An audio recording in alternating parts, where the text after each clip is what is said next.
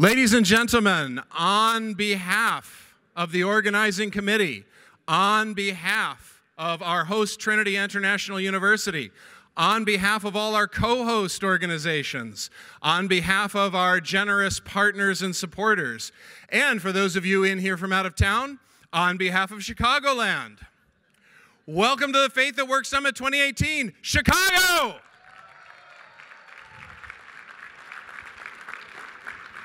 My name is Greg Forster, and it has been an honor and a pleasure to be involved in the summit in a variety of roles for some time now. If you are in here from out of town, welcome to Chicago. Zip up those windbreakers. It's the Windy City. Get yourself a shovel and a trowel and tunnel your way into a slice of Chicago pizza. If you find the bottom, you win. That's how it works. You know, we do have people from not only all across the country, but all around the world. We have folks here at the summit from India, Africa, the UK, Hong Kong, the Caribbean. And if you see some people walking around on the ceiling, don't be alarmed. It's just the Australians. And at least one Kiwi from New Zealand, if I'm not mistaken. You can't keep them down. You can keep them down under, but you can't keep them down. Well, folks, fish gotta swim, and disciples gotta work. That's why we're here to inspire, to equip, and to connect you for collaboration. Because in the kingdom of God, work is all about collaboration. Now, as you know, this is our third Faith at Work Summit. We have listened to your feedback. So we have made just a few changes to the format. Those of you who've been with us before will notice a few things. The plenaries up here are a little different so that we can be more collaborative, because we've heard you on that. And even more importantly, the workshops. We have many more workshops now with focused topics so that you can collaborate really effectively in those workshops. So download that conference app, which has the schedule and all the workshops listed and where they are. It will school you on how to get to your workshops. All right, so let's get ready to put our faith to work at work. Here to begin us is Katherine Leary Alsdorf, a good friend of mine and known to many of you as well. She is the founder and former director, and just very recently, once again redirector of the Center for Faith and Work at Redeemer Presbyterian Church. Katherine, would you please open us with a prayer? Happily.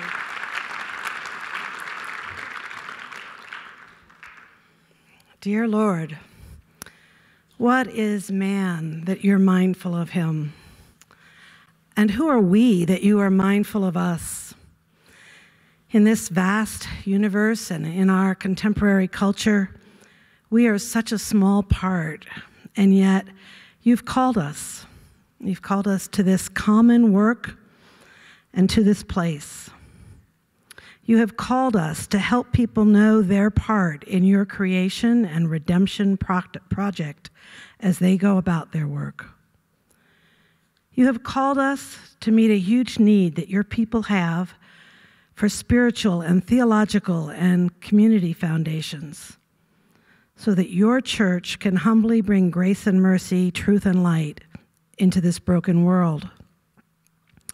And thanks to all the teams of organizers and collaborators on the summit, you've called us together. Lord, thank you for this unique gathering. Many people who have taught me, encouraged me, and inspired me. Thank you for its mission to learn from each other and spur one another on to love and good work. I confess that it's hard to get away from the demands of our daily work and be fully present here. So we ask you to carry our work burdens for us these next 40 hours. Help us to be present to your spirit and what you want us to learn. Guide the speakers and panelists so their words will glorify you. May this be a time of spiritual renewal. Lord, fill our hearts with hope and love and enliven our imaginations. Unify us in the knowledge of your word and common understanding of the gospel story in which we live and work. That good news story changes everything. It changes why we work, how we work, and how you use our work for your purposes. Thank you, Lord, for calling us to yourself. Establish the work of our hands. Amen.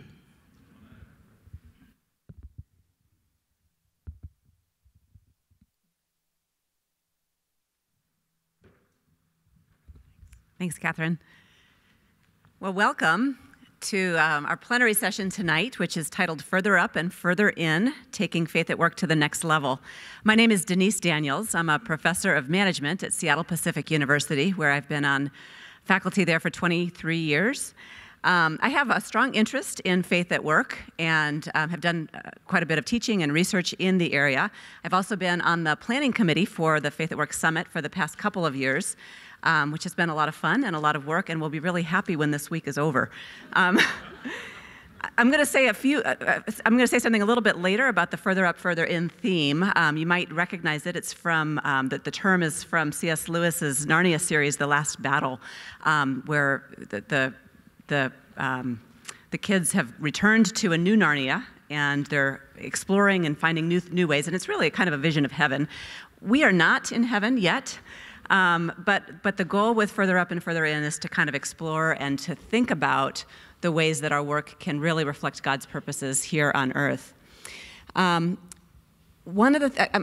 supposed to do a couple of things. I've got some announcements to tell you. I know Greg mentioned the app. If you have not downloaded the app yet, you really should. There are instructions in the bag that you were given when you checked in. So there's a little piece of paper that gives instructions about how to do that. So I would encourage you to look at that and make sure that you download it. It does give you information about all the sessions, where they are. It has a map. It allows you to message people. So if you want to send messages to somebody else who's registered for the conference, you can.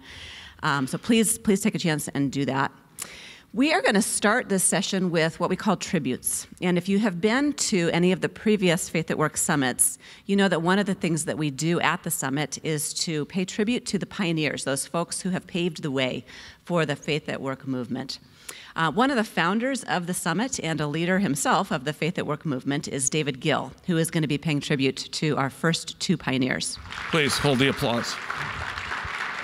Yeah, further up and further in. My suggestion was not so pale, not so male, but I lost out to the other one. Well, this is a great privilege to pay tribute to, first of all, two of our pioneers. We salute, first of all, Donald E. Flo as a true pioneer and model of a business leader who integrates his faith with his daily work. Don is the owner and CEO of Flo Automotive Companies, headquartered in Winston-Salem, North Carolina. He earned his bachelor's degree at the University of Virginia and then a diploma at Regent College in Vancouver, which, as you know, is a graduate school of theology explicitly focused on equipping laity and marketplace folk rather than just religious professionals. Don earned an MBA at Wake Forest University, but he also chose to learn the auto dealership business in the trenches from the ground up. He spent time doing the various jobs from technician to services, sales, back office support, then various management positions leading to the top. And starting with just one dealership, Don grew his father's automotive business to include 36 dealerships and more than 1,000 employees. From his deep commitment to Christ and his understanding of the application of his faith to work, Don sees his role as a priest, meaning to him, one who bears the burdens of the people by absorbing those burdens and bringing them before God, and pastor, one who builds community by inviting everyone to use their gifts for the common good of all. He's put the values of our Lord into his business in so many ways, but by caring for the most vulnerable of all of his customers and employees. For Christians, Don says, there are no little people, quoting Francis Schaeffer, and there's no ordinary work, citing C.S. Lewis. He demonstrated the deep commitment to these practices by holding to them through the economic crisis when sales were down 70% and half of his dealerships were selling cars from General Motors, which had gone into bankruptcy.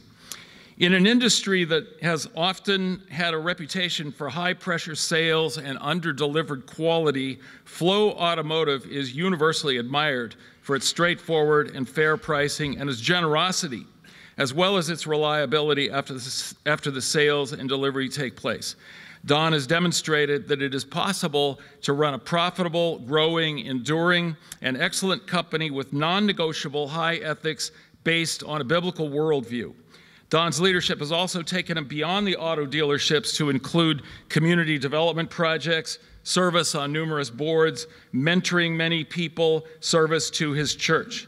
He serves on the board of Wake Forest University and is vice chair of Wake Forest Baptist Medical Center. If it weren't for the fact that my 2017 Toyota Hybrid should easily outlive me, I would almost certainly be trying to persuade Don to start a dealership in Northern California. Nobody and no business is perfect, but if you're looking for a business that exhibits in depth and in detail the mission and values of our Lord, for my money, you just can't do better than Flow Automotive. Don, we wish you were here. We know you couldn't be, but we salute you, we thank you, and we pray that God will bless your leadership for years to come.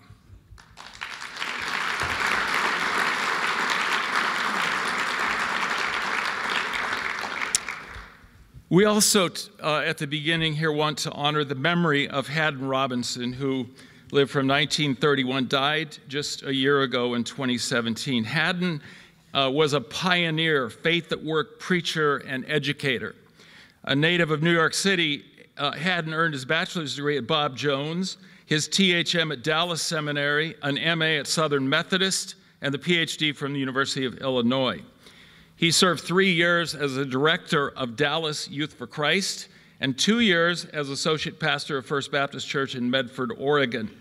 Haddon taught homiletics at Dallas Theological Seminary for 19 years, served as president of Denver Seminary for 12 years, and as distinguished professor of preaching at Gordon Conwell Seminary from 1991 to his retirement a couple years ago. He also did a term as interim president of Gordon Conwell Seminary. Haddon was a tireless preacher, writer, speaker, and educator who emphasized God's gracious call to faithful discipleship in our daily work. Quote, "The Word of God will do its work in people's ordinary lives," he often said. He was regularly recognized in polls and surveys across the country as one of America's most influential preachers. He deflected this kind of praise by saying, "There are no great preachers, only a great Christ." In an early diary, Haddon once wrote, "This man preached for an hour and it felt like 20 minutes. Other preachers preach for 20 minutes and it feels like an hour. I wonder what the difference is." Well, later on, Haddon said, "I've devoted my life to answering that question." And in brief, the answer from Haddon was to stay grounded in the exposition of Scripture when you preach and stay focused on one big idea you want to communicate from God's Word. Among his several books that he published, Haddon wrote Biblical Preaching, which is the classic bestseller still used in many seminary preaching courses. The range and reach of Haddon's leadership, preaching, teaching, pastoring, and other service is really stunning and impossible to completely list here, but here are 4 Faith at Work highlights.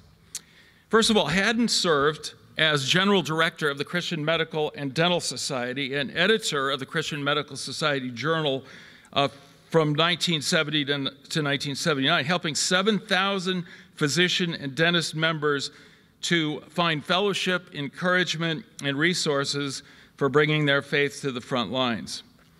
At Gordon Conwell Seminary, he was in 2000 the founding faculty leader of probably the world's first Doctor of Ministry degree in the Church in the Marketplace, a program that continues to this day. Thirdly, he was founding president in 2007 of the Theology of Work Project with its massive commitment to write a commentary on the workplace lessons of the whole of the Bible. The Theology of Work Project remembers him thus, quote, "No room for sentimentalism or cliches, just an unshakable conviction that the best guide for the work men and women do every day is the Word of God." And finally, but not least, for many years, Haddon was the chaplain of the Dallas Cowboys. His impact on Coach Tom Landry and quarterback Roger Staubach seemed very clear. On the Dallas Cowboy cheerleaders, less obvious to careful outside observers. In my opinion, though seriously, Haddon was directly or indirectly the godfather of workplace attuned pastors like Larry Ward, Tom Nelson, and others. We honor his memory and legacy. We thank God for him, and we pray that his kind will increase. Thank you. Do you guys ever listen to those radio shows where the host has to give ads, like tell about a product and how they... So one of my roles as hosting this particular event tonight is talking about our sponsors. Now, this could sound a little bit like an ad, but it's for real, in that I really think these are really great organizations, and I want you guys to think they're really great organizations. So our sponsor for tonight's event, the organization that actually is sponsoring this plenary, is the Theology of Work Project. If you are not familiar with them, they sometimes go by TOW. TOW provides the most comprehensive and trusted single source of biblical material related to work, including the Theology of Work Bible commentary, Bible studies, and devotionals. And you can find them on the web at www.theologyofwork.org. Almost said that wrong. If you have not checked them out, it's really worth doing so. They're a really great organization that provide a lot of services and free materials that you can use in a lot of different contexts in your own work. Okay, I said earlier that I would be framing further up and further in a little bit more, and I want to talk about what that means for us. We're not in heaven, as I mentioned, but what does that mean? 4 years ago in Boston, the main theme of the summit had to do with the notion that your work matters to God, and that's certainly an important theme. 2 years ago, David Gill did make the point in Dallas that we were a little bit too male and too pale. And we took that to heart, and we thought really carefully about what does it mean to have a movement that really is only focused on a fairly narrow segment of the population. And we want it to be much broader in how we think about what God is doing at work. And so tonight, we wanted to have you all think about your own work. What is God doing in the context of your work? And in order to do that, we wanted to give you examples of people who are engaging in their faith at work across a real broad variety of sectors. And so you'll hear from 4 speakers tonight. I don't want you to get too nervous. The first speaker is our longest speaker. The others are not going to talk as long. So don't feel like, wow, we got through that first one and we're only 25% of the way through. That's not true.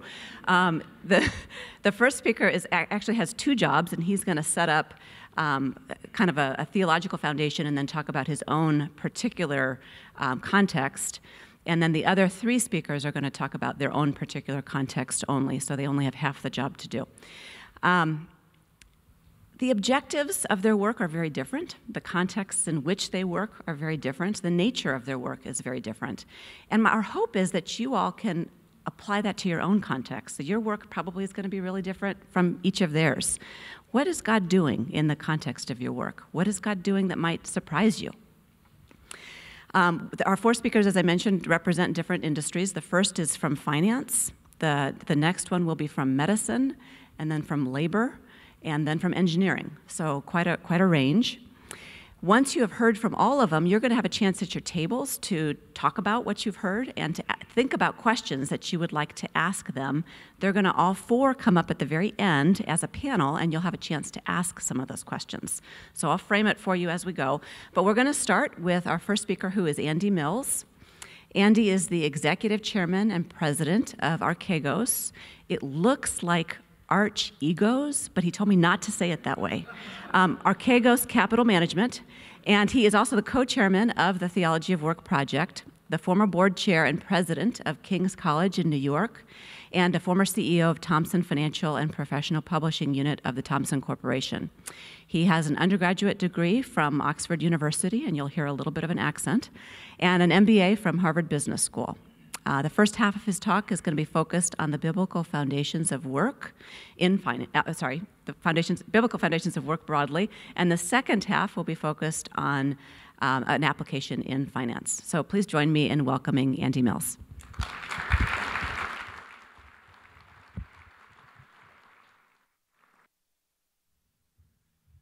Thank you so much, Denise, and good evening, everybody. Thank you for spilling my guts about the Arch-Egos thing.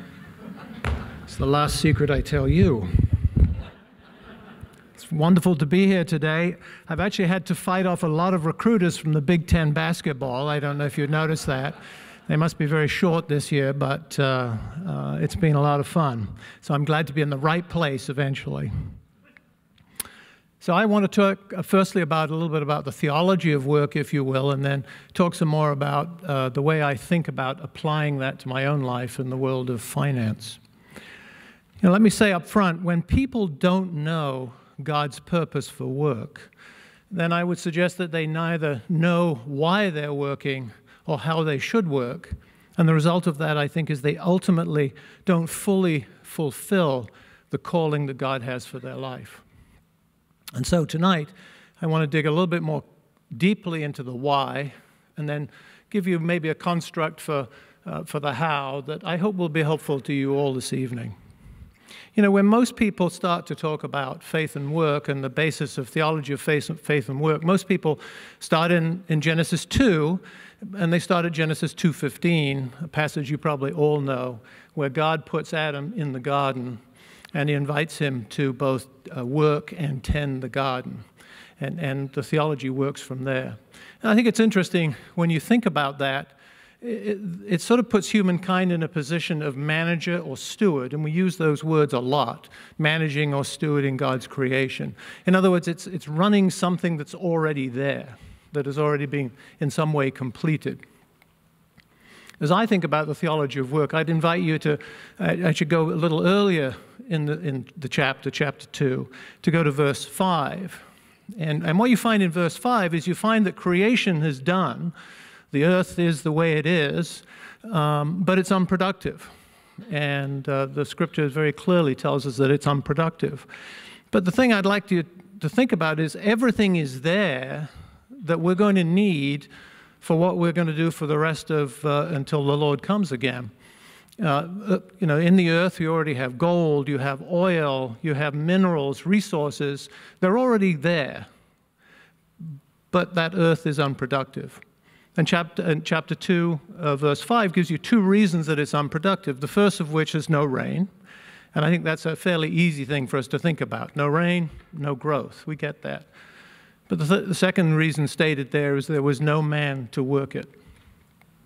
And obviously God then solves both of those problems in 2:6 when he brings water, and 2:7 when he forms Adam out of the earth. But let's just pause and think about that a little bit. You know, the earth was kind of like a Lego box full of Lego bricks. You know, my son used to love me to buy these $100, $200 Lego kits. You know the ones? Which he then went and built. But about 5 days later, you would have found the thing completely destructed. The instructions gone, and you ended up with just a pile of bricks, a $200 pile of Lego bricks, probably worth about $18. So we used to put them in a big plastic container, and then a bigger plastic container. And we ended just with this massive amount of unusable bricks. And that's kind of how the world was. There were all these pieces and all the parts necessary, but it needed man to begin to put them together. In God's wisdom and in God's plan, he intended to make us integral to this creation process that we see going on. And God is bringing us from garden to city, making things increasingly complex. More complexity of products and services, more people. This complexity is part of God's ongoing creation, and that is our role and our responsibility to be almost co-creators. I say that hesitatingly, to call us a co-creator with God, but certainly a co-laborer with God in bringing this creation from its beginning to where it's going to end up. Look around you. Everything that has been produced in this room, in your homes, wherever you might be, has been produced by the ingenuity of humankind in partnership with God. And when we think about that, I want you to think differently about 2:15, which is where we're kind of managing something that's already there, versus 2:5, where we come on in and everything is ready for us, but we need to be the ones that create in God's likeness, in his image, with his creativity, with his imagination, to begin to put all those things together to serve our fellow man as we move forward.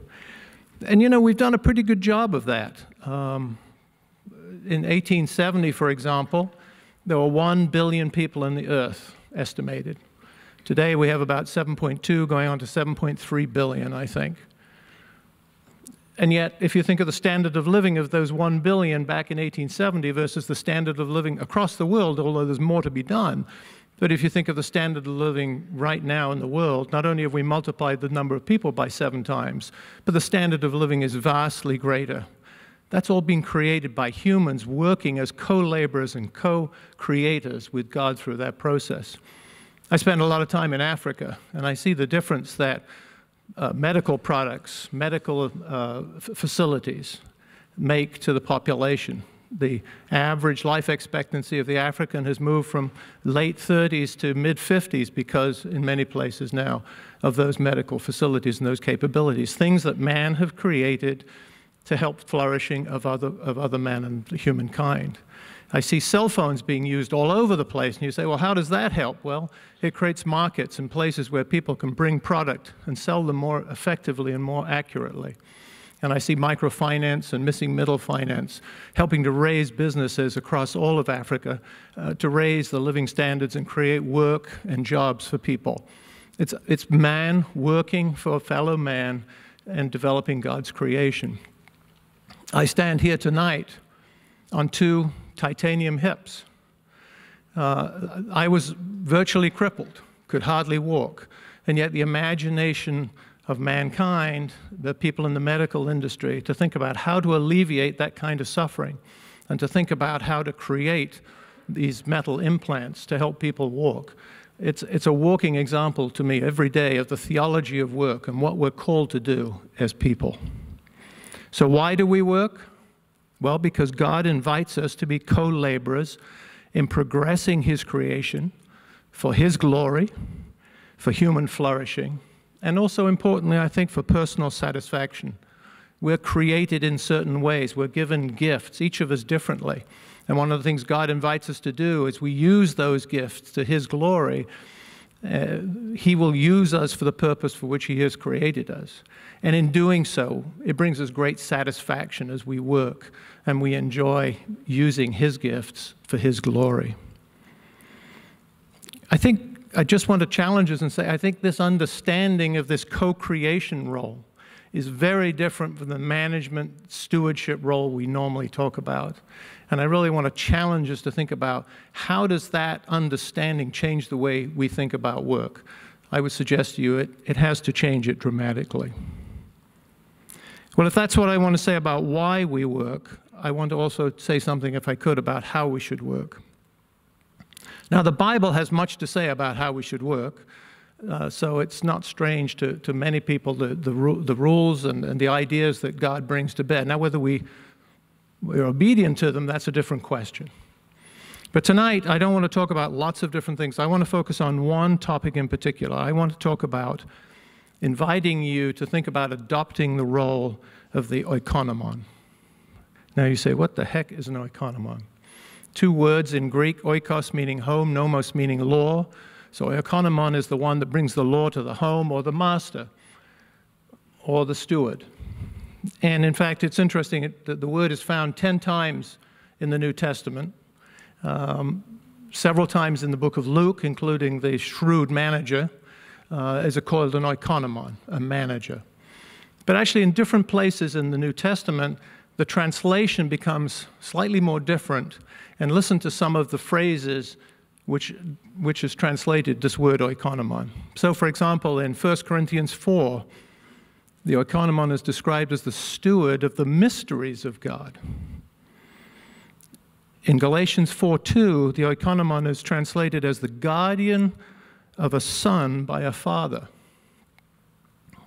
And in 1 Peter 4, we see that the oikonomon is the faithful steward of God's grace. These are not managers. These are not stewards. This is a level of entrustment that God has given to these men and women. They are entrusted ones. In particular, if you think about God giving you a son, or a father giving a son as to a guardian, you know, a guardian doesn't manage that son. What a guardian does is to think about being the father of the son. How do I train him up? How do I think about giving him education? How do I think about teaching him what it means to be a man, how to work, all the things that he will need to know? That's what a guardian does. It's not a passive role. It's a very active, creative role. And that's what we're called to do. God has given us something he loves very much. He's given us his creation, and he's given us his people for us to be the entrusted ones to work with them. Think about the place that God has put you in your own work life right now. Whether it's the boardroom or the janitorial closet, we all have a place to work, and we all have people to work with. What does it mean to be God's trustee? You know, to be a real trustee or an ambassador, we really need to understand the person who we're being the ambassador for. We need to model and reflect that person accurately in the world in which we're working. We need to know his nature and his character. We need to be yoked with Christ for us to be successful as an oikonomon in the workplace. Yeah, I love Psalm 89:14, that describes the King of Kings and describes the foundation of his throne. It says, righteousness and justice are the foundation of the throne, and loving kindness and thankfulness and faithfulness go before him. You know, here's the King of Kings saying, this is the foundation of my throne, righteousness and justice. And if you do searches on righteousness and justice throughout the Old Testament, you'll find many, many instances of it, and it nearly always talks about leadership. The characters of leadership are righteousness and justice. So when I think about being an oikonomon, or I challenge you to think about being an oikonomon, as I think about reflecting God in your work, righteousness and justice have to be the pillars of your throne. We need wisdom and strength. We need purposeful pursuit of God, abiding in Christ, as John 15 will tell us. What part of God's creation has God given you to be his trustee? How do you represent him? What changes can you bring? How do you bring righteousness and justice into that place? How can you lift up people? How can you create product? All of the things that God wants you to be doing as an oikonomon. Are you yoked with Christ? Well, that's a bit about the how.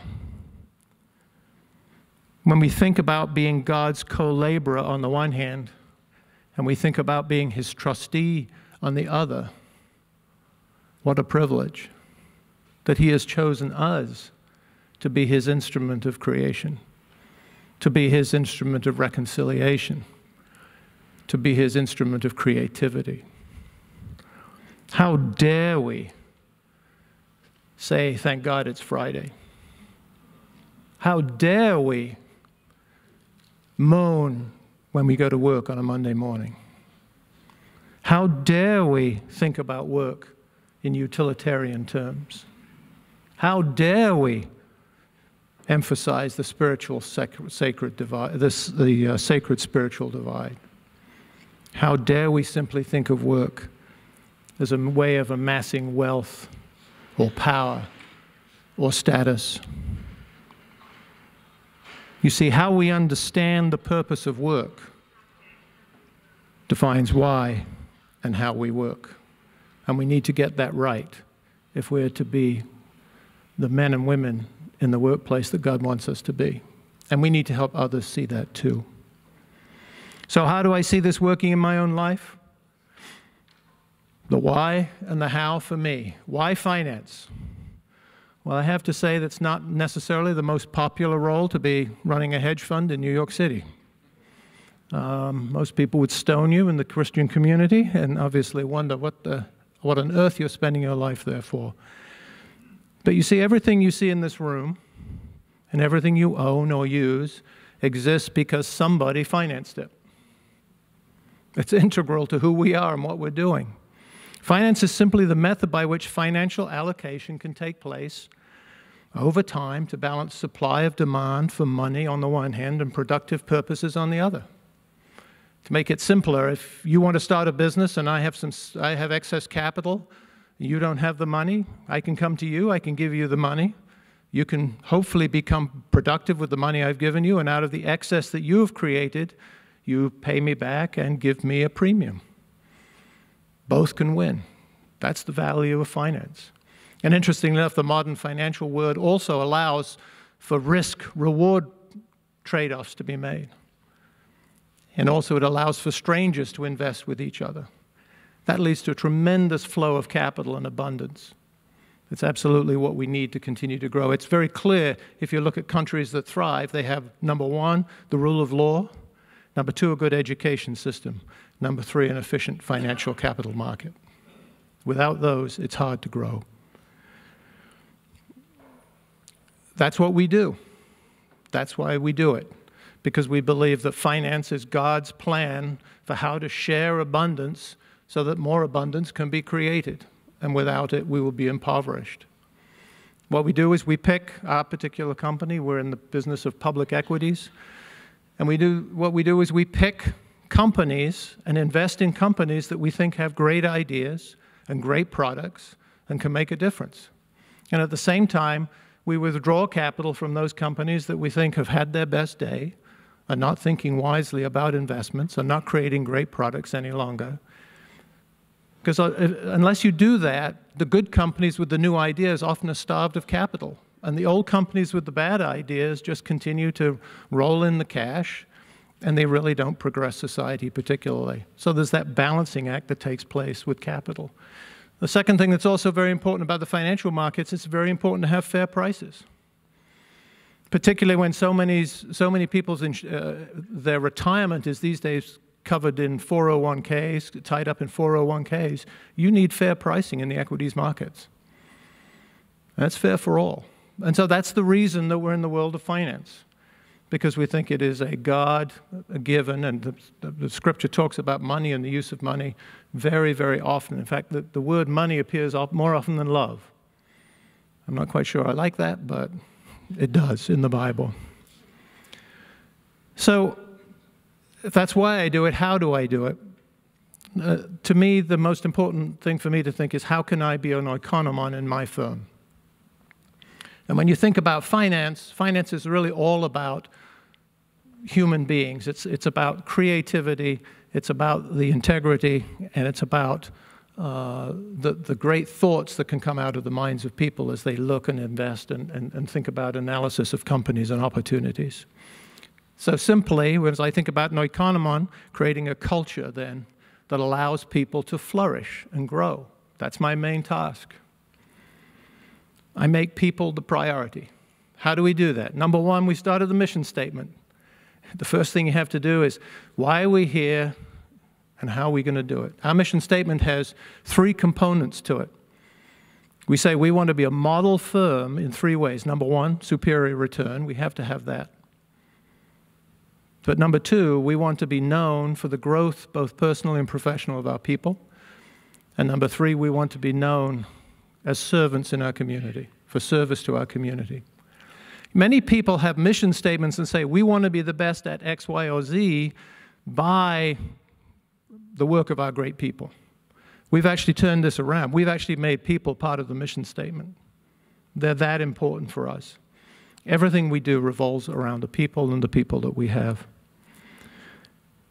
We then have a value statement that backs that up, which is purely and simply a very simple statement of how we want to interact with each other. That's all a value statement is. How do you interact with each other?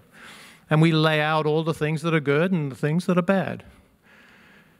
But you've got to do more than that, because you've then got to reinforce all of that in every action that you have. So we reinforce those values and that mission statement in our recruiting process. We have a very tight shield at the front of our recruiting process to make sure that people will fit those criteria. We have an evaluation process that takes place regularly during the course of the year and finishes at the end of the year. And then compensation is also based on our value system and how people perform, but also how they fit our value system. In fact, there are three things we look at when we pay our bonuses at the end of the year. Number one is, what have you done in terms of the output? Number two is, how have you reinforced the culture? And number three is, how have you grown somebody or some people in the organization? And if you get one, great performance, but you don't have two or three, you don't get much of a bonus. And it's very clear what our values and our culture is. We invest in people all the time. Learning is a key aspect of our organization. If people are going to grow, and we say we want people to grow, then we've got to teach them. You'll see very regularly in our organization, we have a thing called JSU, Just Show Up Book Club. We read books together, the whole firm. We just sit down, and for an hour, we'll listen to the book maybe for 30, 40 minutes, and then we'll have a 20, 15-minute discussion about it. We're all learning at the same time. We're all thinking about the same concepts at the same time. We are Drucker fans. And we've read a lot of Peter Drucker, and if you haven't, I thoroughly recommend it to you. But so we're all learning at the same time. The result speaks for itself.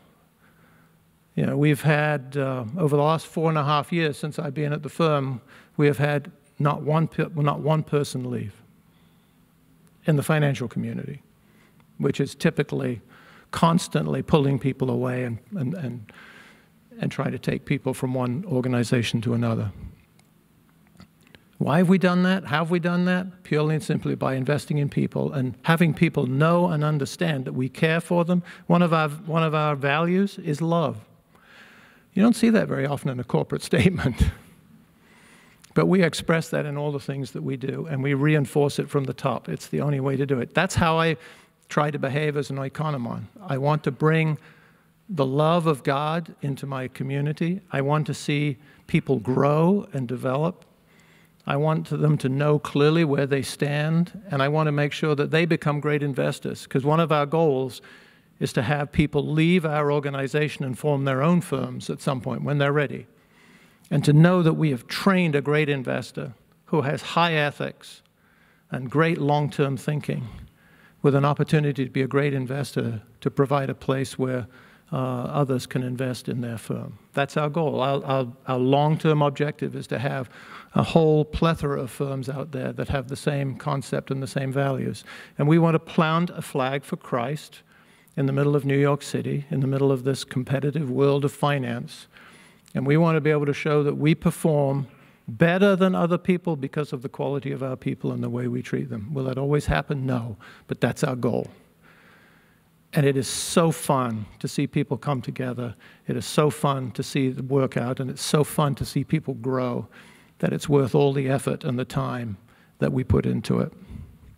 But there's one other thing also about the world of finance, and as we think about our organization, it's what do we do with the excess? So one of the things we have is a Grace and Mercy Foundation. It's an integral part of what we do at Archegos. It's a big foundation. And the foundation is actually on the same floor. It's very much integrated with our investment side. In fact, we think of Grace and Mercy as an investment arm. It just invests in not-for-profit organizations as opposed to Archegos, who invests in for-profit organizations. But we grow the people and hold the people to the same standards on the investment side, because we want our people to see the importance of philanthropy. There is a responsibility when you earn money to think about how to use that money, to think about others who are less fortunate, to think about organizations that need help, to think about people around the world that need something very different. And so all of our people liaise together. They work on the not-for-profit recommendations. They go out, they visit, we bring in not-for-profit organizations. So one day you can have 12 ex-prisoners sitting in our conference room, and then 10 minutes later you can have a CEO of a bank sitting there. We do it seamlessly because people have to understand that they need to live a holistic life, and what we try to do is model that for them in everything that we do. So that's how we try to be the oikonomon. That's the how and the why of finance. You know, that's what we do. That's why we think about how and why. How about you? What's the how and the why, or should I say the why and the how for you? God invites us to be co-laborers in progressing His creation for His glory and for the love of our neighbor. Let's all get on board with that concept. Thank you.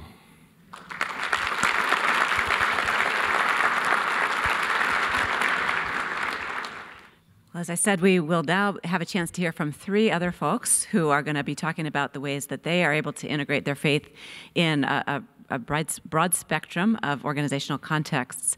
I'm going to introduce all three right now, and then they're going to each come up subsequent to each other. I'm not going to come up in between each one. So first, we will hear from Dr. John Yoon, who is going to share his perspective on how faith and work are integrated in the context of medicine. Dr. Yoon is an assistant professor of medicine at the University of Chicago and the assistant program director for the internal medicine residency program at Mercy Hospital and Medical Center. He's an academic hospitalist, a clinical ethicist, and a medical educator with research interests in the field of virtue ethics, moral psychology, and moral and professional formation in medical education.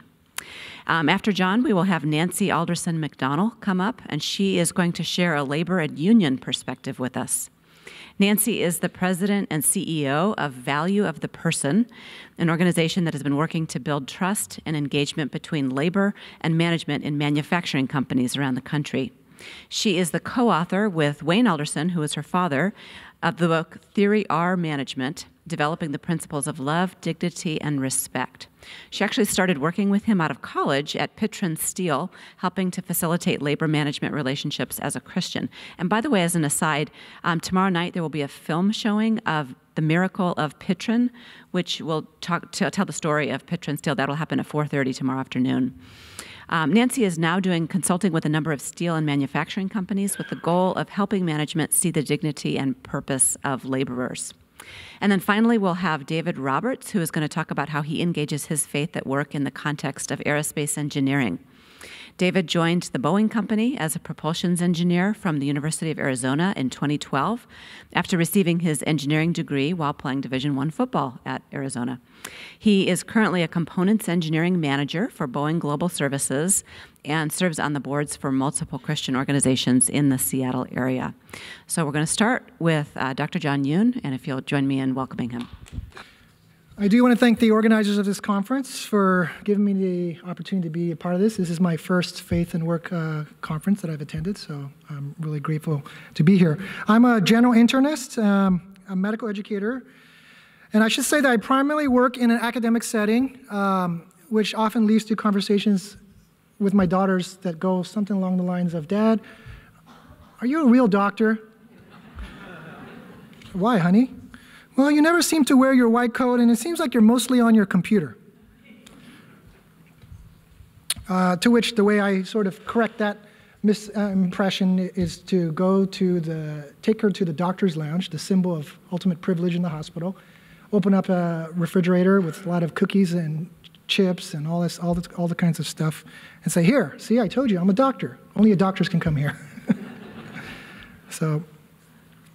Personally, it's been a joy for me these past months reimagining what it would look like to take faith and work to the next level, particularly in my own field of medicine. Medicine actually has a pretty long history and tradition of integrating faith and medicine. I mean, the practitioners, I would call it a tradition of integrating faith and medicine, particularly if you look at with respect to Christianity. I could think of in the early Christian church of the early Christians during the plagues in the 2nd and 3rd century. The Christians saw it as their act of Christian charity and agape love to be caring for the ill, which went against the grain of the pagan culture at the time. Even growing up as a Christian pre-med, I didn't actually ask those types of questions of does medicine matter to God? It was a little bit of a foreign question to me, at least as a Christian pre-med looking in. Because, I would grow up reading scriptures like Luke 5:32, where Jesus describes a vision of the kind of work that he came to do, saying, "It is not the healthy who need a doctor, but the sick. I have not come to call the righteous, but sinners to repentance." Add that to the abundant evidence in the Gospels where you see Jesus healing the sick. The collective impact of all that as a young Christian was that the profession of medicine is a noble kind of work. Medicine does matter to God. Dr. Farr Curlin writes, he's a palliative care physician at Duke and a mentor of mine, writes very eloquently about how the practice of medicine can reflect and should embody the Christian story. And as Curlin notes, quote, "Creation is good. Creation is fallen. Creation must be redeemed." In the same way, medicine is created as a good gift.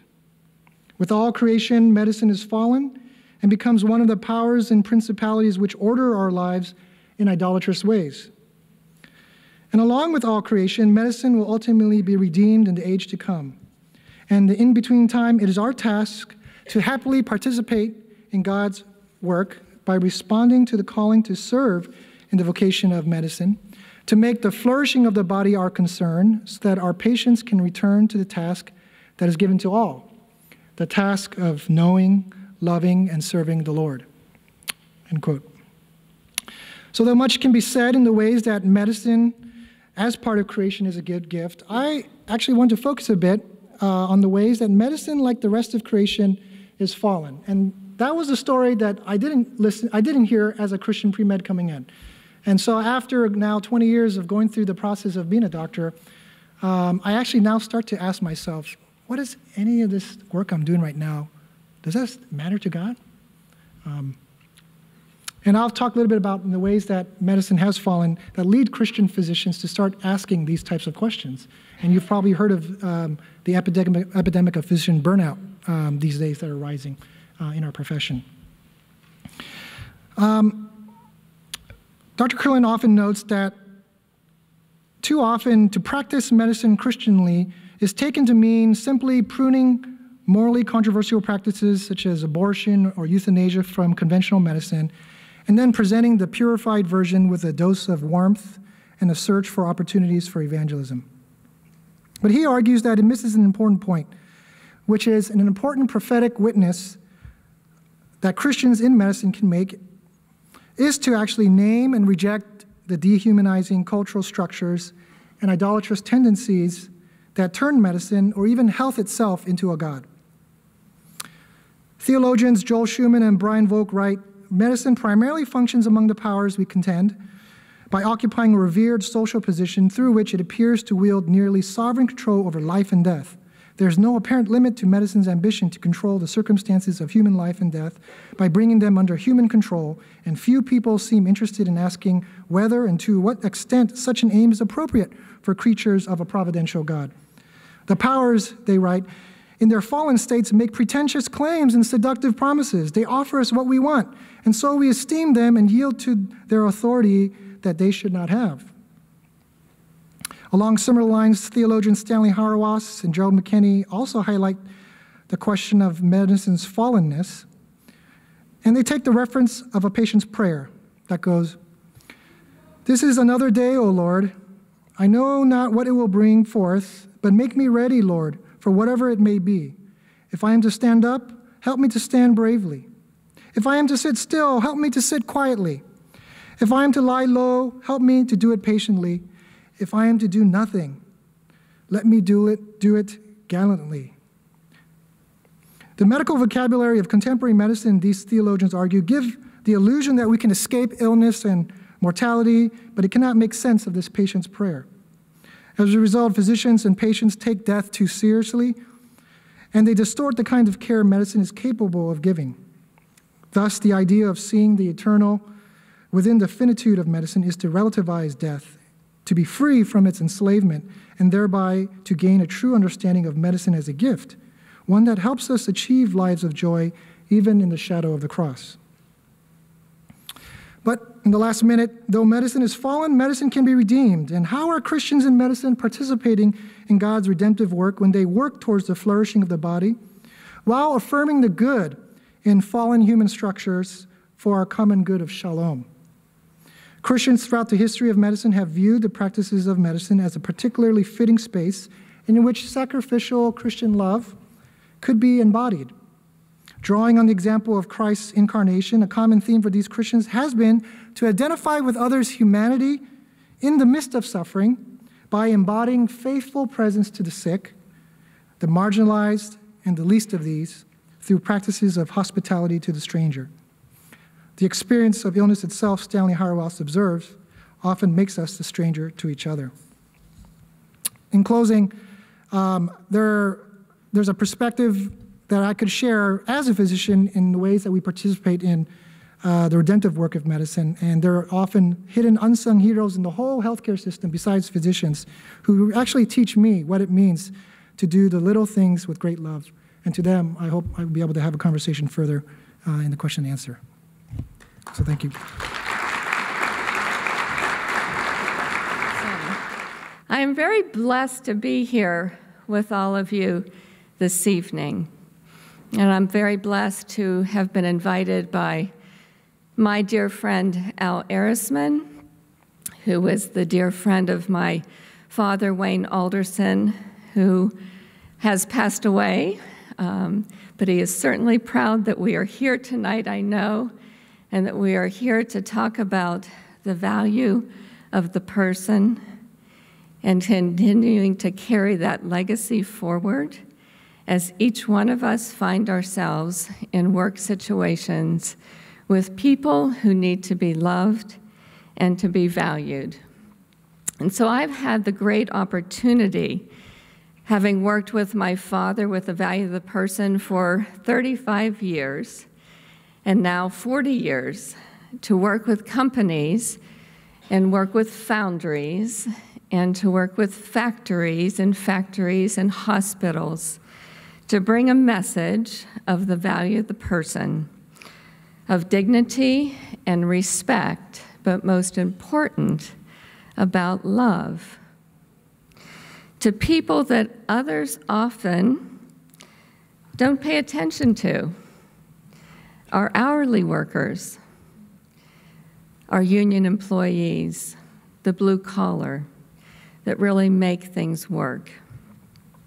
And people that perhaps have not been a major topic of the Faith at Work discussions.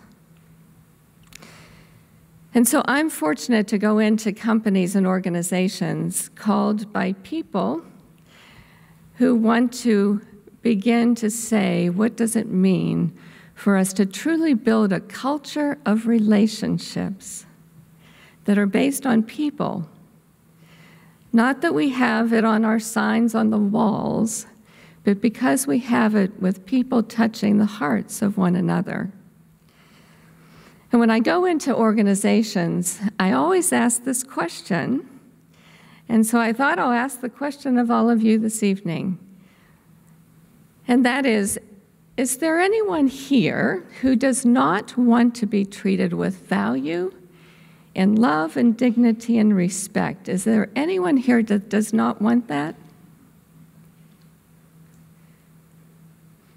If you think about the home that you left to come here, do you think that there's anyone there in your home that does not want to be treated with value and love and dignity and respect? And what about all of us who find ourselves in organizations and in the workplace? Is there anyone that's working for you or with you that doesn't want to be treated with value and with love and dignity and respect? I think we found something that we all have in common. People hunger to be valued. And what I find in our workplaces and the people who are there that are doing the work, that come to work to make a living, they hunger to be valued and to be seen. And I'm very privileged that with the value of the person, as I begin to share that message of love, that I see people becoming more purposeful, they build relationships, and they see that things can be different. The value of the person, as we come to share and as I work with organizations and in foundries and factories, I find that it's good that it really didn't come out of academia. It came out of the bowels of a foundry called Pitron Steel, where there was individuals there, management and workers, who hated each other. And then there was a person, and I'm blessed that that person was my father, Wayne Alderson, who said that things don't have to be the same, and we can change. And he began to challenge and to look at the hearts of his people to say that we can love one another, and what does that need to look like? And so that began a great transformation, a story of truth and renewal, and I do hope that all of you come to see the movie, the documentary, tomorrow at 4:30, because you will really be able to see what happens when hearts are transformed. So the Value of the Person movement was rooted in a truth and in a story and in a place where it was proven to be true. So today when I go in workplaces, I hear things like this, and I wrote them down. People don't value me. They look down on me. I'm left out of the conversation. And I was at this particular company, and there was a gentleman in the audience, and his name was Abraham. And he looked at the manager behind him, and he said, I just want you to know my name. I think my name is Yo. Yo, go get me this. Yo, go do that. Yo, get over there. And he looked at her and he said, I want to be called Abraham. In secular companies that I work in, I cannot preach Jesus, but I can preach love and dignity and respect. And you know, all love is of God. And it doesn't matter who you are and where you are and what you do. When you experience love, something changes. And the great thing is that every person in this room, so you all work somewhere. You all work somewhere. And you say, we found what we have in common. And I would think I would have asked you the question. I'm sure probably most of us would say that, yes, we value one another. We value one another. I would just want to know what the people around us say about us. And you see, that's where it comes. See, I'm in the process of sowing seeds of love. And I know this, when workers experience loving acts of kindness, when someone knows their name, it brings magnitude and meaning to the purpose that they are there to do their job. They are no longer just a chipper, but they're an ambassador for something more, for goodness, for kindness, for value, and for love.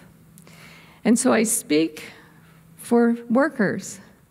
And I'm going to show a quick video here. It's just a short 1 minute that I want you to hear for some of the people that I have been part of, the blessing and the fortunate to be part of. The one gentleman is Andujar, and the other gentleman is Leonard. And I want you to hear their voices, because they have found purpose in their workplace now, that they have found an opportunity for them to be seen as people. And in that, they have found such great worth that their mission is not just to be the chipper or the sand washer or the core baker, but their mission now is to change the lives and the hearts and the environment to be salt and light where they've been placed. So listen and meet Andujar and Leonard. It's an honor and a privilege to meet all of you all. And I've been with the company a little bit over 13 years. And I'm a welder in CNF. And my outlook for the VOP is just showing love. The Bible says, with love and kindness have I drawn thee. And this is the second group that we've drawn to want to, get to know this a little better. And that's all we're trying to do, is show love, because it changes lives. And that's all we're trying to do, is change lives for the good. VOP is VOP, is you. You are VOP. VOP is what you make it. And if you have the right heart, and it's a heart condition that we have to have when we're dealing with one another. If the heart is right, then right things will get right results. But if the heart is not right, then we won't get wrong results. So I just say this, and just like he said, it's all about love, loving one another, being able to agree to disagree, and just come out with results. That's what it's all about. And so these men that you just saw are men that have captured a great spirit to say their work is more than just what they do. It's about who they are. And so I ask all of you to be as strong and courageous as Andahar and Leonard, and to go forward and see that every person here can inspire others to make a difference. Thank you. Welcome, everybody. I just want to first and foremost thank the Lord for allowing us to gather here today. Live in a nation where a lot of things are going on, and I think it's just quite beautiful that we're able to actually join here and with the opportunity in a country like that we live in today. I also want to just also thank Al, who invited me here. I do appreciate it. Also for the mentorship. So I'm just pretty excited to be here for this weekend. This is my first summit, so see how it goes. So as was mentioned, I decided to do something crazy when I went to the University of Arizona, and I studied aerospace engineering as well as played football, which was pretty brutal for 5 years. But it taught me a lot, and I think the lessons that I'm going to go ahead and walk through for my faith at work actually were built in that college stage. So I grew up in Southern California. I got a scholarship to go to the University of Arizona, chose my major in aerospace engineering. They said, you can't do both. There's no possible way. I said, I'm going to go ahead and give it a try, because my mom always said, hey, only God can tell you what you can and cannot do. And it was a great lesson that I did learn, because I actually did end up graduating aerospace engineering major, and I was a 4-year letter winner. So it was a great accomplishment, but the biggest thing that I got in college wasn't those two things. It was my deep faith, because I had a coach who actually led a Bible study that I participated in. Ended up graduating, and then I was fortunate enough that God chose to place me at Boeing, and I really do believe that. And that's where my official journey began. I was a propulsion engineer, and then I did that for 2 years. Got to fly around the Pacific doing flight testing. I then transitioned to a more customer-focused when I was an airline support engineer. So for some time, I had 25% of the 787, it's our new airplane fleet. I was managing that on the engineering management side. Great experience there as well. And then I transitioned to our new Boeing Global Services. That's our new business that we're building as a component engineering lead. And then today, as was just mentioned, I'm the component engineering manager. I'm going to go ahead and talk about 2 statements that I think do a really good job, one, communicating what it is that I actually do as an engineer, and then also how my faith and then also God's word prepares me for the different obstacles that I face as an engineer. The first statement is, design for completion, build to last. Now, at a pretty big bureaucratic company as Boeing is, that statement, yes, sounds good, but what that really means is lots of pressure on the engineers, lots of pressure on the mechanics. And I'm going to read 2 verses in the Bible, and then I'm going to talk about some examples of how I kind of try to live up to that statement. So the first verse is Luke 14, 28 to 30. For which of you, desiring to build a tower, does not first sit down and count the cost, whether he has enough to complete it? Otherwise, when he has laid a foundation and is not able to finish, all who see it begin to mock him, saying, this man has begun to build and was not able to finish. The next verse is Matthew 7, 24 through 27. Everyone then who hears these words of mine and does them will be like a wise man who builds his house on the rock. And the rain fell, and the flood came, and the winds blew, and beat on that house. But it did not fall, because it had been founded on the rock.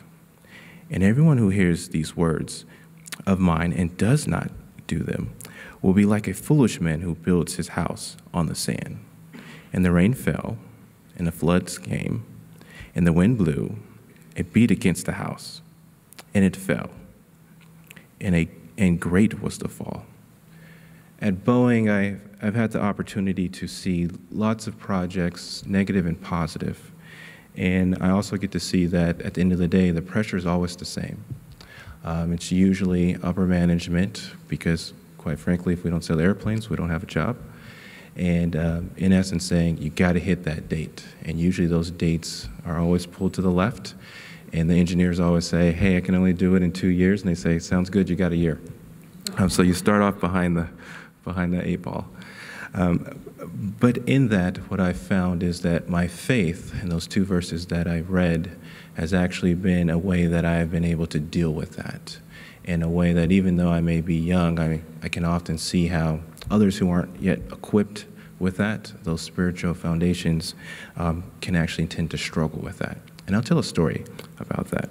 So I was a young engineer, and I started propulsion engineering. I'm doing flight testing, and we actually had a test that we were running on the engines, and one of the engines, the data didn't come back as we expected. And we were trying to debate whether or not we should just let it pass. So in essence, we were trying to use the data to talk our way out of the analysis. And my lead and kind of my own personal opinion was, no, we should probably redo this test. But redoing that test, which is usually around a 2-day test, was going to cost us a lot of money. And at the time, I didn't know how much money that was. So during a meeting, I kind of made a statement that I think that we can redo this test. And my director looked me right in the eyes and said, you think? Just so you know, a day is worth $1 million. He said, we are flying an engine because someone took the wrong road, and we're going to spend $1 million to get it here on the day it's supposed to be here. So there's no thinking here. So with that, I actually learned a good lesson, because I said, I will go find out whether or not we can actually do it. And it was at Boeing, I got to make sure that I count the cost, that I gotta live that out, and to be prepared actually beforehand, because I believe that's what Christ is saying. He's saying you got to be deeply ingrained in the Word. So to move on to my second point, I'll go ahead and bring up the second statement. Deliver positive and oftentimes negative results with no fear. And I think that's important, especially at a big company, at Boeing, which is, as an engineer, we often know that we can kind of use data to tell a story, either which way. And I know a lot of people who don't deal with data may think that's kind of crazy, but if you have a very complex model that's analyzing something over 10 years, and you have so many equations, no one really knows exactly what's going into that. So there is opportunity for you to tweak things to come up with a positive message. And when people are looking for a positive direction, because quite often a lot of engineers are told, you are only standing in the way of us making progress. So if you're an engineer, you know what that means. So what I've learned is that you got to be willing to actually make that negative statement, that you have to be willing to tell the truth. And I think a verse that really sticks with me is Proverbs 12:19. Truthful lips endure forever, but a lying tongue is but for a moment. And that's something that, as an engineer, I know I have to hold on to, knowing that it's worth taking maybe a short-term loss and standing on to truth, because God will be faithful. This last year, I really have seen God do that in my life. I actually had to deliver some very, very bad news for a very large program. And I took opposition all the way up to the vice president level, sometimes thinking actually might be fired. I remember driving into work thinking, yeah, I have to say this. I am going to hold on to the truth. And I think that's why the biggest thing as Christians that I would like to communicate is we have to be willing to push past the fear. We have to be willing, just as Christ tells us, to die for that cost. So that is the culmination of how I try to live my life. Very young career, so still got a lot of things to learn. But I'm just thankful for everything that God has allowed me to pursue, and then also for following through on His Word to show me that His Word will not stand in void, because there was a positive outcome of that. I actually was thanked by the same people who originally were pushing me to change my analysis. So thank you, and I think it's time for the Q&A. One of the questions that got a lot of points, thumbs up, whatever this is for Andy. And Andy, this question asks, could you discuss your distinction between us as co-creators versus managers and stewards? Yes, let me be brief, because I know we have a lot of other questions, but I think it's when I look at Genesis 2:15 versus Genesis 2:5. And just to repeat, Genesis 2:15 is God puts the man in the garden, which is a sense of the garden is already there. Yes, he's there to look after it and tend it, but there's not the sort of the same creative imperative around that. Whereas if you think about 2:5, there is nothing there. And there are all the tools and everything ready to go and all the raw materials, but there's nothing specifically there, and that it specifically said it's not productive for two reasons. One, the rain, and secondly, because there was no man to work it. And so I take from that this imperative that man exists for anything to be created at all. And so that's where I come up with the sense of the co-creator rather than just the manager or the steward. And I think it was really interesting because after you talked about the, I'm not going to say it right, the economia? Economia, thank you. Each of the other speakers really talked about that in their own setting. I mean, they talked about the ways that they were carrying that out. Yeah, and I thought when you saw the Nancy, the video, they're two oikonomon right there. Yeah. I mean, doing exactly what we're talking about. That's a wonderful example. Yeah. Okay, I'm going to combine two questions here. One of them has to do with love, and it says, love was promoted as a value by more than one speaker. In a secular setting, how do you maintain the distinctives of a Christian love as opposed to a New Age one? And I'm going to combine this with a question that's right now at the top, which is, how do you lovingly fire people? And so I want to combine those two questions, which is, what does love really look like as a Christian, and how does that differ from what our culture might think of as love? And maybe I'll pick on Nancy and John on this one, just because both of you did talk about love in your context. Can either of you respond to that, or both of you?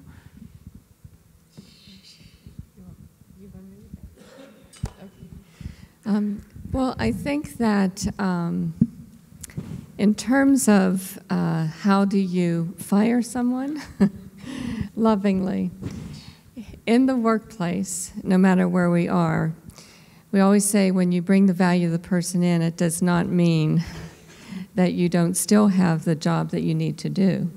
And so you have a standard, you have a workplace, and you have certain things that you need to do. So it's not maybe what you do or what you say, but it's how you say it and how you do it. And so one of the things that we talk about is with dignity, is you need to become great at leaving a person better than you found them. And so you think about, how do you go to that person? How do you make sure of the situation that you have them in, that you don't deal with them in front of their peers, that you value, who they are in that way. And that we have a company that we work with, and they sometimes, you just have to help them to get another position going, but that you need to, take a look at how you do it, and that they may not feel valued or loved, but you need to make sure that in your own heart that you have at least made sure that you, in the best way you can, leave them better than you found them. I've I haven't been in a position where I had to fire anyone. I'm probably more likely to be in a position to get fired. But I think with the healing ministry of medicine, there's so many ways to approach it. But the thing that really draws me right now is love that is willing to be a faithful, healing presence.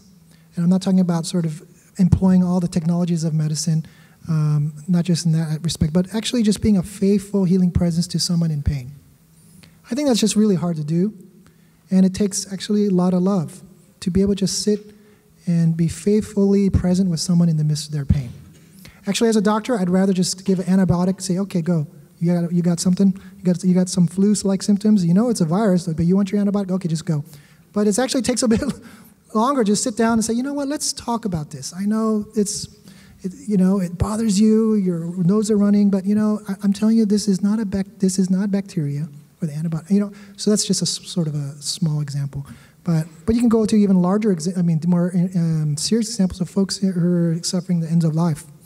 And what would it mean to be faithfully present with someone in the midst of pain, particularly at the end of life? So that's just one small way. David or Andy, do either of you want to respond to that at all in terms of what does it look like to express love in a way that might be different from what the world thinks? Well, I would say I think honesty is one of the most important expressions of love. I think it's very, if we're trying to develop people and grow people, if you think about your own children, you really are trying to be honest with them. You're trying to really assess their capabilities. You're trying to make sure that there's some element of discipline to that. The evaluation processes that we use all the time, I think, are very important as part of loving someone. If they're not doing a great job, they need to know they're not doing a good job and why, and then they need an opportunity to change. That's really growth. Just telling someone, well, you're doing okay, is no help at all. That's not loving. And so I think that level of honesty, which is then built in, but that can only happen when there's an environment of trust. Because if there's not an environment of trust in an organization, then that kind of direct feedback will not be heard well. It's only when you have a history of trust with people that they'll say, I got some tough feedback today, but I really trust that the guy that gave me that feedback is honest, that was legitimate, he's not trying to do anything negative towards me, and I got some work to do to get better, and I can get better. You want to go or pass? You can pass. Yeah, well, next question. Okay. We've got a lot of other questions, so that's great. There's one specifically for you, but I'm going to ask it more broadly, but I'm going to have you, David, respond to it first, and that is, who has had the most personal impact on you in shaping your view of integrating your faith with your work? The question for you was, do you have mentors at Boeing? But more broadly, and for the whole panel, who's helped you with this? What does that look like? How does that mentorship play out for you? Yeah, I could think of two mentors. The first one was when I was in college. It was my strength and conditioning coach. And he taught us a really good lesson, which was you can't or you should not, in essence, be looking for the praise of man, and that you should be keeping your eyes on where God is, where what He's looking at. His biggest thing was on the football field was you got to be willing to, in essence, die for Christ, but you got to be willing to have the worst play ever happen to you, and still be able to walk off the field knowing that you're loved by God. So that's what I kind of carried into the work life. And then another mentor at Boeing, which helped me navigate, was an individual, kind of speaking back to the last question, that taught me that it's about people. So he asked me, it was only 2 years in the company, he said, why do we do this? I said, sell airplanes. He was like, wrong. Well, I was like, to keep people safe when they fly. He was like, wrong. And I was like, okay. To make money, wrong. And so he said, it's about the people. He said, look around. We're kind of like in a large building, kind of the size of here. He said, look around. It's about the people here. And he said, and if you can actually get certain engineers to know that you care about them, you can do amazing things. It's not going to be because you get them to focus on how many airplanes we sell. So that was a really good lesson that mentor taught me. Anybody else want to address that mentor question?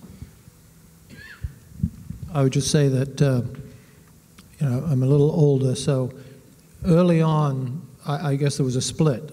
I had people who mentored me for my faith, and people who mentored me on work, but not with faith. They were just work folks. So people I worked for historically, my father, and then some great Christian brothers that came along. I think it's only in the last maybe 8 to 10 years that I've found, I guess I would describe as peers, that I can actually talk about these kinds of issues with, but it's made me determined to help find other people to mentor. And that's kind of one of my main roles, I feel, is to be a mentor, because it's something I didn't really get, the integration of faith, work, mentorship, and it's so critical because it's complex. We have about a minute and a half left, and there is a question that I think every single table now has upvoted, which is for Andy specifically, but I think it's also broader than this. And it says, Andy, tell us about applying faith when the return on an investment sucks. But I think the broader question is, what does your faith look like when life isn't going well and it's not what you expected or hoped or were wanting? Well, if anybody's been watching the stock market over the last couple of days, it sucks. But I'm still here. You know, I think we work, the way we think about it is we work today, but we then have an eternal perspective. And we sort of don't have a middle, because the middle depends on what God does. You know, we feel that we're responsible for the process, but God is responsible for the outcome. And ultimately, we have an eternal perspective. So, you know, if you're just focusing on today, doing the best you can, you recognize that these things, my partner has a phrase, he said, within the range of expectation, the normal expectations, these things happen. Some are good, some are bad. But as long as you've done the best you can, then the outcome, we leave it to God. And you just have to let it go. Anybody else want to tackle that one real quickly? I'll do real quick. You know, the thing that whenever you said that struck me, and that was the fact that, you know, we talk about doing what is right, you know, and loving people and reaching out is doing what is right. And sometimes it's very difficult because it's very unconditional. And so I remember this one gentleman who really began to struggle and to wrestle with the fact of what does it mean to do what is right and to love people and to love his employees. And he really had done so many great things of knowing their stories. And he was in a meeting, and he shares about the fact that he was in this meeting, and he, you know, the union was there, and they were asking him to do something. And so he was wrestling it, and he took his piece of chalk and he threw it across the room, and he hit the blackboard, and he said, in very colorful words, which I won't say now, but he said, I know what is the right thing to do. I just don't want to do it, because it meant that he had to go and cross the line and do something and to be with his manager that it was above him, to really go for this, you know, something that he just didn't want to have to do that. And he finally did say, you know what, I'm going to go for it. And it's like, so it's tough things, and it's like, is it right to do? And that was, you know, something that was meaningful. I hope you still have questions, and if you do, tomorrow at 11 there is a breakout session. There's a number of breakout sessions, but one of the breakout sessions will be with this group of folks from the plenary tonight, and they'll be available to answer additional questions. So that's in your app. You can see where that will be. But if you do have further questions that you want to follow up with these folks, you can do that in a smaller room setting and have more conversation with them. A couple of other things just to note before we finish tonight. Immediately following this plenary, there is a reception right outside. That reception is sponsored by the Mockler Center for Faith and Ethics at Gordon Conwell Theological Seminary. The mission of the Mockler Center is to serve the seminary, the church, the marketplace, and society as a whole by exploring the intersections of faith, work, and economics. Tonight, they're living out this mission by serving you all. Please thank folks from the Mockler Center as you see them. Thank you for a very wonderful session. Tomorrow morning, we start back up in this room at 8 a.m. with breakfast. Breakfast is from 8 to 9. So we will see you then. And if you join me in thanking our panelists one more time.